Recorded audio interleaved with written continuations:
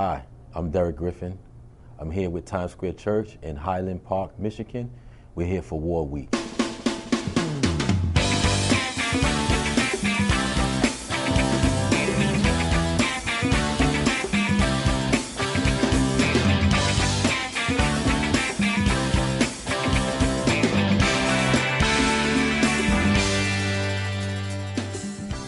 Okay, we're here at WarWeek where children from all over the United States come.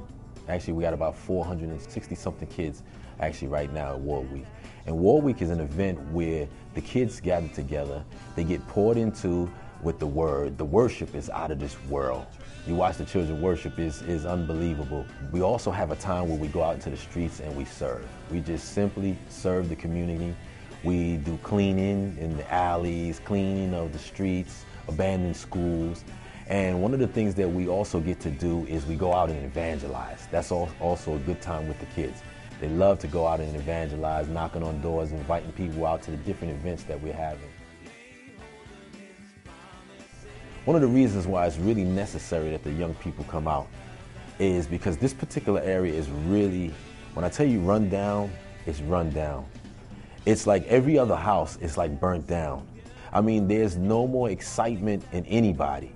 And when the young people come out and serve here, there's something that happens in this place. Like the people begin to see that and something sparks in them. It's almost like they're given hope again.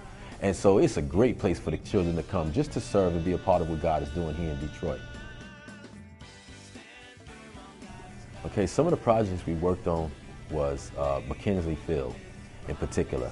Now this park for the last 20 years, it's just been overran with shrubbery and just the earth growing, and it's been so long, it grew so high that you couldn't even actually see the park. And so that was one of the exciting projects. I mean, the whole Detroit is excited about how we're serving them and just cleaning in the communities. Yeah, one of the things we did this week, which was really exciting, is that we went around to each house in different neighborhoods and we evangelized. We were actually inviting them to come out to the events that we had. But we also took the opportunity to look for an opportunity to pray.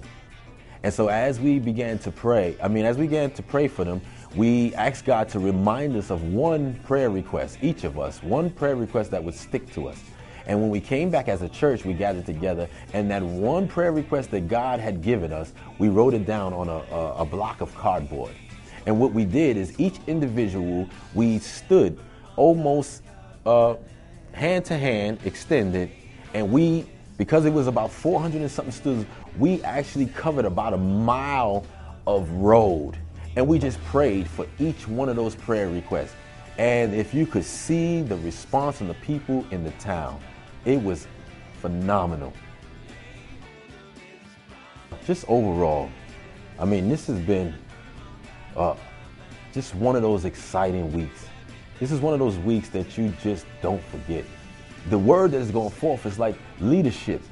And so this has really been an awesome time. I mean, some of the things that God is speaking is just out of this world.